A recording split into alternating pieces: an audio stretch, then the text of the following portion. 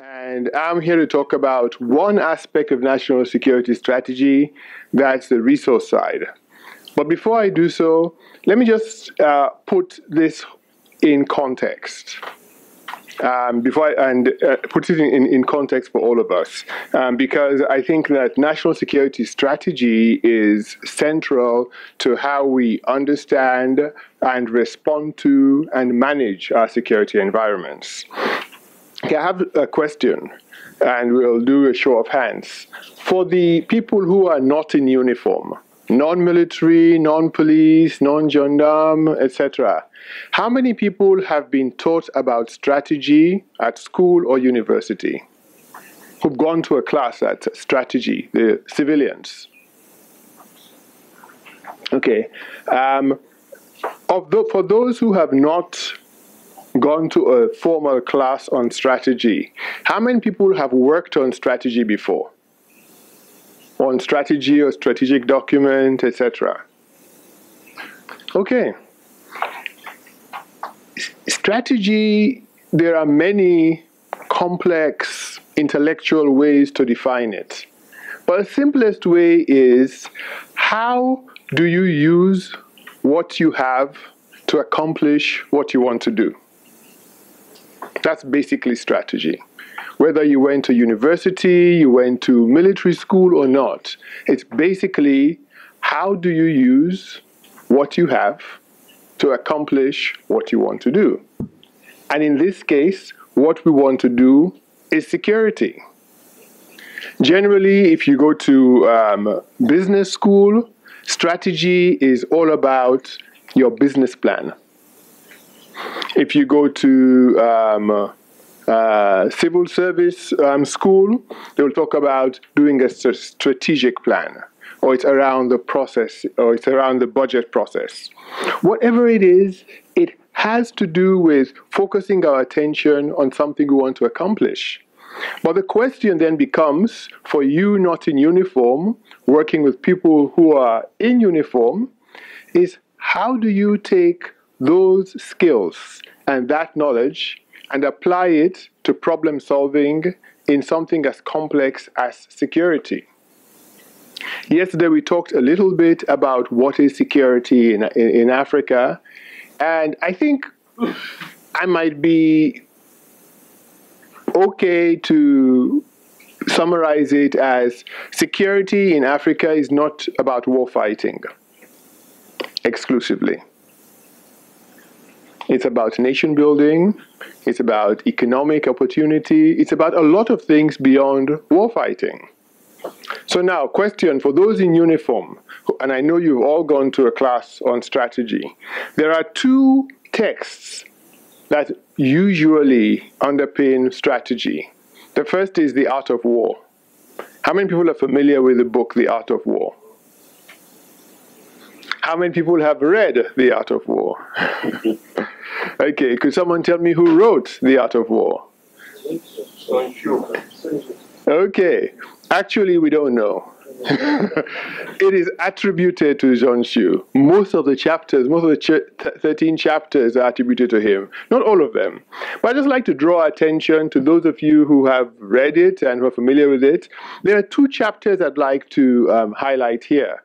And I wouldn't advise, the uninitiated to go Google it and read it. It's a little dense. But there are two chapters. Chapter 11, called The 9 Situations, and chapter 8, called Variations and Tactics. Okay? For those who did not go to War College like me, chapter 11, I think, is very, very illuminating, because it talks about 9 different situations that a planner has to contend with when he or she is facing an adversary. And I think it's very important for us here, because generally, when you look at national security strategy, it becomes very static. We have a strategy and that's our strategy, forgetting that it has to be a document that is responsive. So even The Art of War acknowledges the need for the flexibility that Dr. Quall was talking about in chapter 11. Chapter 8 on variations and tactics talks a little bit about how you adjust. And it's very important for us to get these two points, because I'll come to the adjustment and flexibility later. There's a second book that military colleges discuss a little bit. It's called On War. How many people are familiar with On War? Fewer. Who wrote On War? Yes, Carl von Clausewitz. And why it's important is because our thinking about war evolved over time. And people who experience different types of war, theorized about how planners like yourselves should address security issues. But the important thing about On War, it's one of the first times we started seeing thinkers incorporating strategy beyond the military in a military strategic document.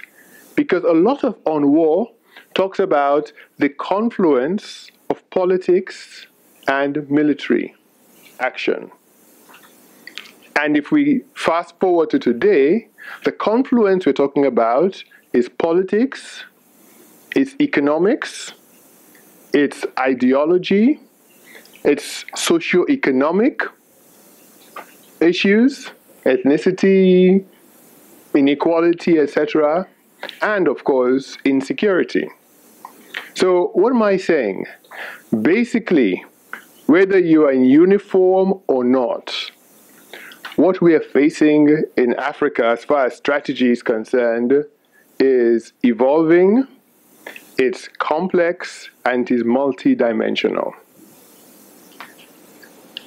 This means that, one, everything the uniformed people learned is important, it's relevant.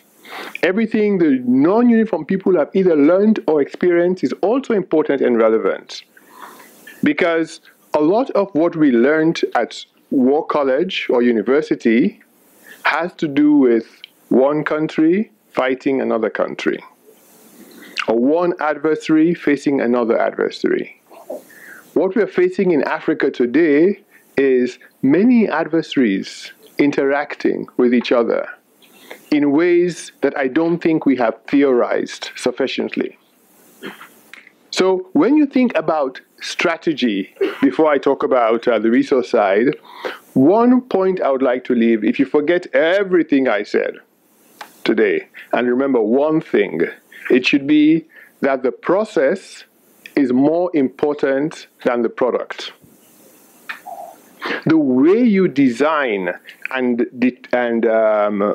develop your national security strategy is more important than the end document. Why is this so? Because if you approach your national security strategy with a good understanding of what insecurity is, not just in your country, but in the region, you recognize that the process has to include the economists, the political scientists, the environmentalists, and a broad range of stakeholders that we don't usually consider when we're thinking about theory or grand theory in a conventional sense. Okay, so there are strategy is using what you have to accomplish what you intend. So are we talking about the what you have part of it? And basically, what does Africa have? What do African countries have to, execute strategy? This slide shows 3 front pages of The Economist magazine. In 2000, you could see the caption was "The Hopeless Continent." By 2011, it changed to "Africa Rising." 2013, we're "Aspiring Africa." So what changed between 2000 and 2013 that led to this evolution of media perspectives of the continent as a whole. One important part of it is economic growth. African economies have been growing at a pretty fast and consistent rate. Usually on average for the past 15 to 20 years, over 5% per annum. Compare this with a global average that has, gone between 1% per annum to about 3% per annum on a good year. Africa is doing pretty well. That is until you ask two important questions. The first is, the economies are growing, but the population is growing faster. And so even if it's growing at 6%, if the population is growing at 8% per annum, it means you have more people to take care of and less to spread around. The second part is the inequality side, because a growing economy only talks about how much the economy is producing, not who is benefiting. And what we are seeing across the African continent is a huge gap between those who are benefiting and those who are still struggling. And that remains a challenge. And so the backdrop is African economies are doing a little better. They're producing more. Countries are earning more. Inequality is still a problem. And the demographic pace of growth and the needs that Africa has means that, there's not that much to go around. So let's come back to strategy. What do we want when we're talking about strategy? We want countries that are stable, that are secure, that have citizens whose welfare is taken care of. People feel safe and comfortable. What is it going to take to do that? It's basically going to take resources. And I think that resources for Africa come from two main areas. The first is domestic, and the second is external. Domestic, domestic, there are two main ways that countries raise funding. The first is through taxation. African countries tax their citizens and tax businesses and institutions and raise money, right? Secondly, if they don't make enough money through taxation, they borrow. They borrow domestically, they borrow externally. Are we all together on this? So if African countries are growing, GDP growth is increasing, it should mean that taxation is also increasing, right? How many people believe that GDP growth means greater tax revenue for African countries? How many people think it does not necessarily apply? How many people just cannot be bothered and want me to carry on?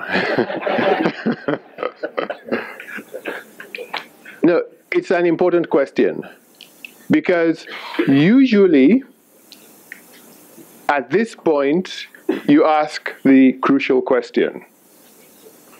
If a country has raised revenue, it's not all going to security. Some of it is going to infrastructure, some of it is going for schools, others going for hospital. How do we determine how much goes to security relative to everything else? Depending on trees. Depending on trees, for example, the trees that we have in the country. Threats. The threats, yeah. Depending on threats, okay. It could be threat driven, and it could be driven by our perception of other needs And it could also be driven by availability of resources. Because even if we, in the best case scenario, okay, we say, oh, we have threats, serious threats, but we haven't raised enough taxation. Then what do we do? Do we take the entire budget and put it to security? We can't. So threats are one aspect, but there are many other variables that determine how it goes. It's important for you as national security professionals to understand this. Because, as I said, the process is more important than the product. At some point, you are either going to be writing papers, advising your principals, or yourselves making presentations about what you need to address the threats and what you need relative to everything else. Across the African continent, the average, what they call the tax effort, that is the amount of tax that African countries collect as a percentage of the amount of tax they should be receiving, is less than 20%.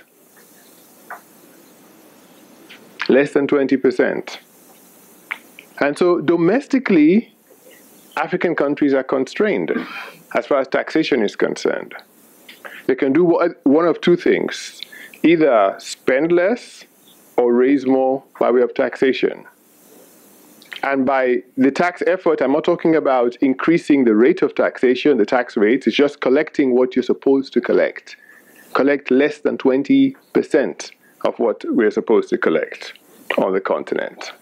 Domestically, it's either through taxation or borrowing. Externally, so let's say we've decided we're not going to, we've reached the maximum of what we can get domestically. What are the external sources? We could have friendly governments, bilateral assistance.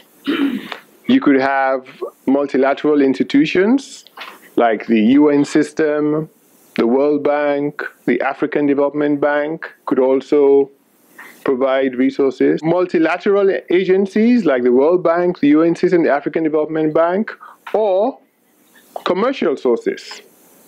African countries borrow a lot commercially, even for the security sector.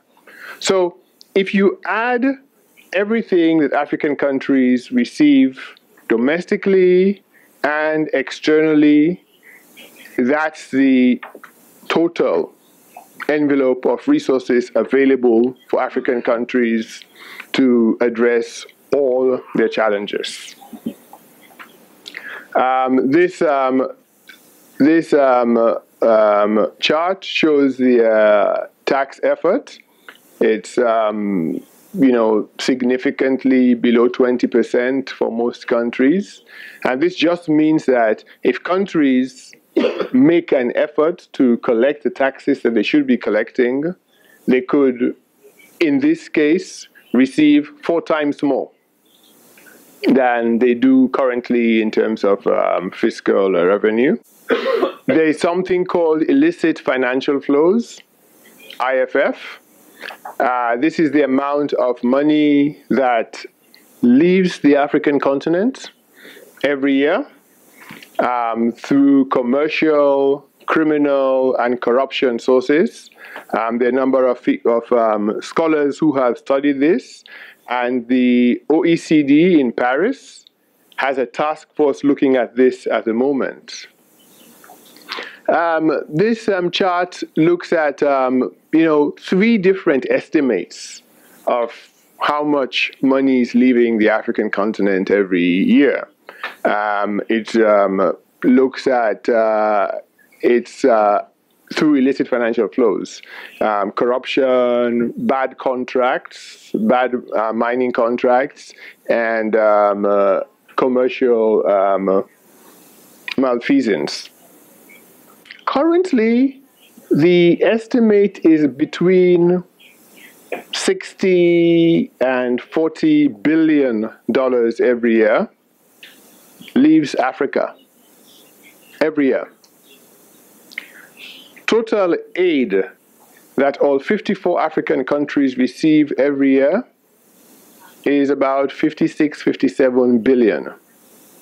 So basically, if Africa could address illicit financial flows, it doesn't need aid. And we'll talk to you a little bit about why it's important to increase domestic sources of financing, particularly for security purposes. This is just another diagram showing total receipts by the African continent by both aid and foreign direct investment, and losses, outflows because of corruption and bad trade practices. These are 2012 figures from a 2013 publication, but it illustrates the point, I think, quite well. So before we talk about U.S. assistance as part of the amount of resources that African countries have in the financial sector. So let's look at, this is U.S. assistance to the continent. Most of it is development-related assistance, but we do provide assistance, military assistance in the form of IMET, that's training, FMS, that's foreign military sales, and FMF, that's financing for the purchase of security sector assets. As I said earlier, this is just one example of bilateral assistance. Africa receives an assistance from a number of various places. And that's... So, back to the gentleman's question. How do we determine what goes to the security sector?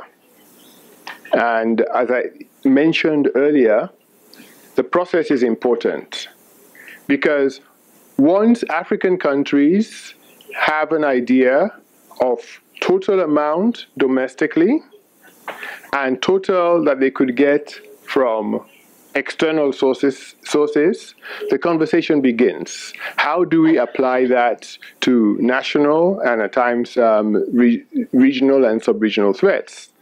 I think the first thing is there are a number of principles of budgeting and public expenditure management, and I'll just talk about three.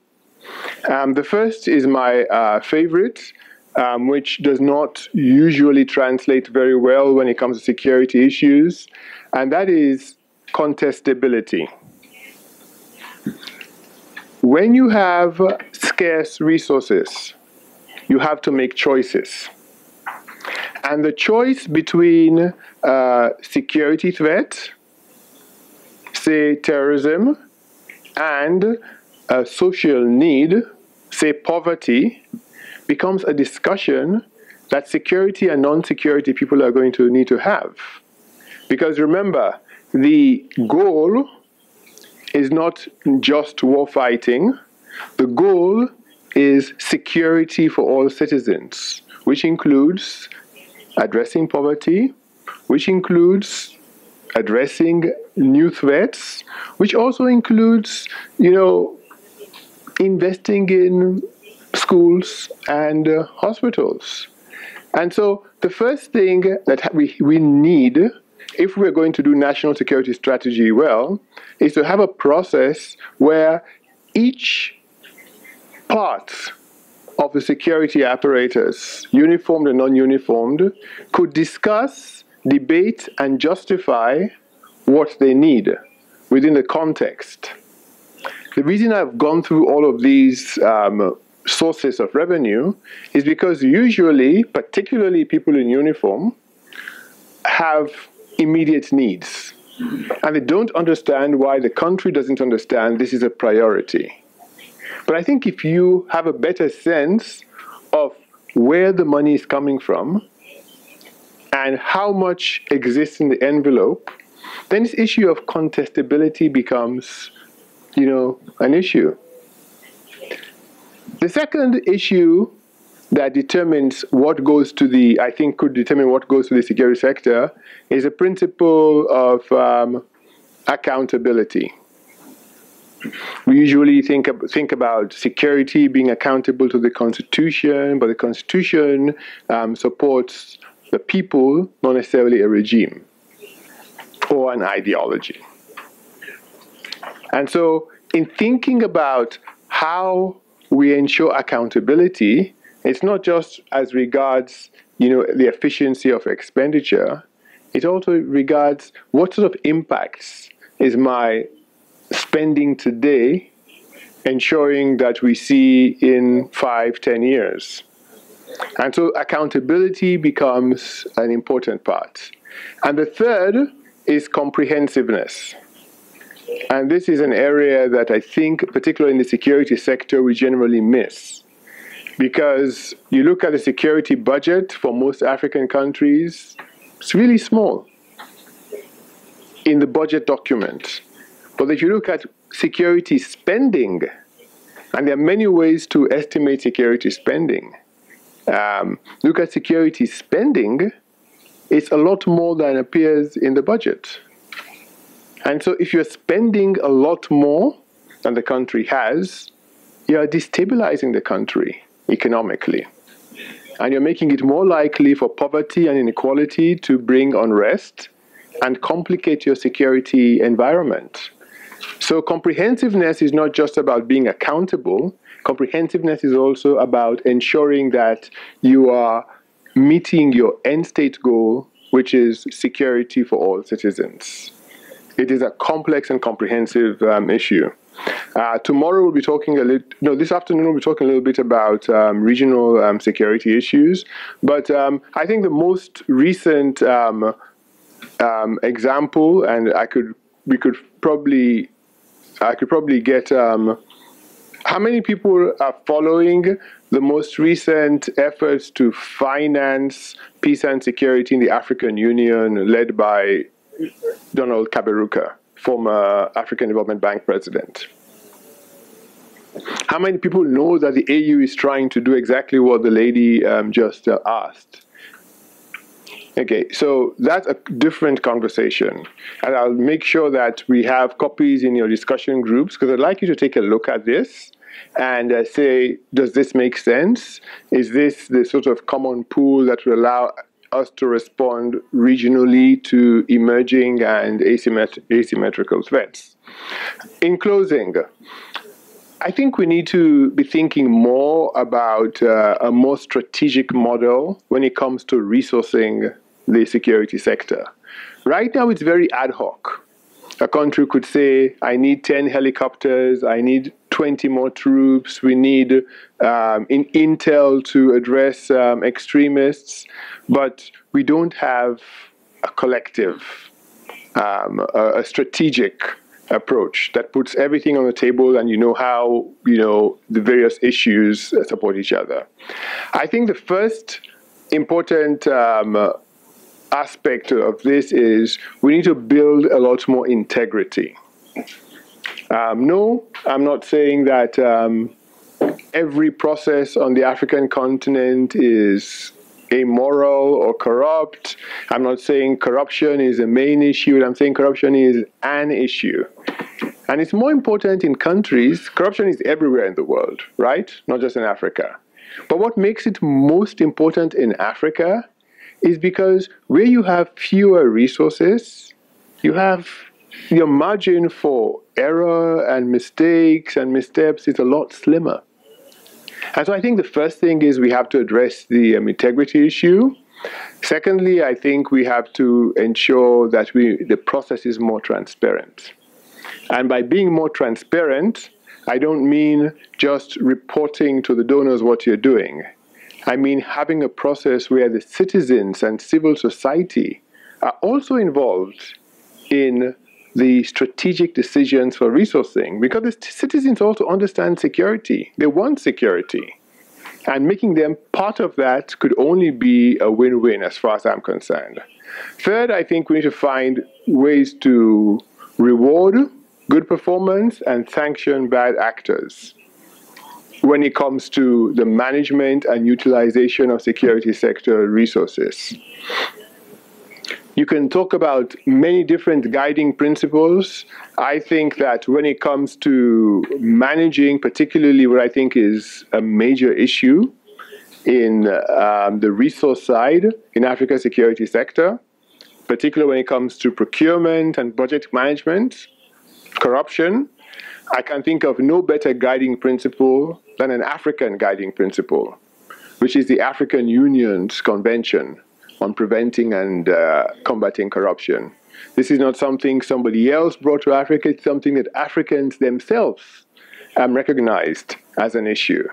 I think that the convention talks about you need to strengthen manpower, you need to prioritize public financial reviews in the security sector, and I think we need to do a little bit more than hoping things would be better. As a number of people say, hope is not a strategy. We need real national security strategies that help countries think through how they utilize what they have and what they could get to achieve their end states. Moving ahead, domestic, and I know I'm way over, domestic and external ways to address this. These are just some thoughts for you to mull over as you go to your discussion groups, because if we don't have the resources, if Africa continues to be funded almost exclusively from outside for security, you have no control over the agenda. And you can't plan for many years, which is what Africa needs. And so the resource part of national security strategy is one that I think both uniformed and civilian professionals need to pay a lot more attention to. Don't leave it just to the economists and the budget people. It is a process that involves all of us, and it makes the outcome a lot more certain, secure, and sustainable. Thank you.